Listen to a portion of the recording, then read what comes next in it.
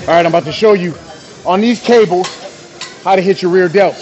It's a simple exercise and it kills your rear delts right here. So what you do is you just come to a cable machine right here, put it at the lowest setting.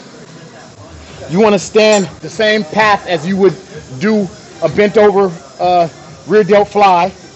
Get the cable like this and roll up with it. Boom. If you like exercises like this that's going to maximize your muscle and strength growth, go download my training app. Link is in the bio. Boom.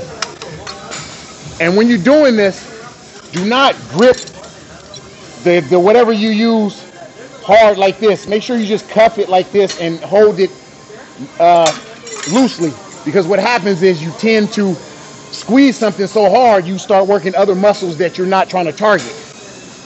And the reason why you do it with the cable is because on the sweeping motion here, you bring it here, the tension stays on your rear delt. When you're using dumbbells, when you get here, there's no tension on the rear delt. It's the rest period, and you bringing it up, and then you get tension. With the cable, you get tension through the whole movement. So you're here with tension, and you all the way tension through here. And like I said, keep your grip loose, because when you come up this way, like that, you're not focusing on any other muscles but your rear delts.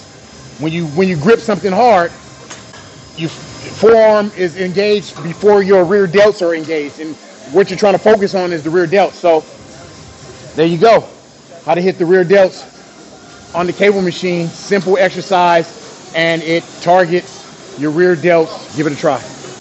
Make sure you go download that fucking training app if you want training like that that's going to maximize your muscle and strength growth.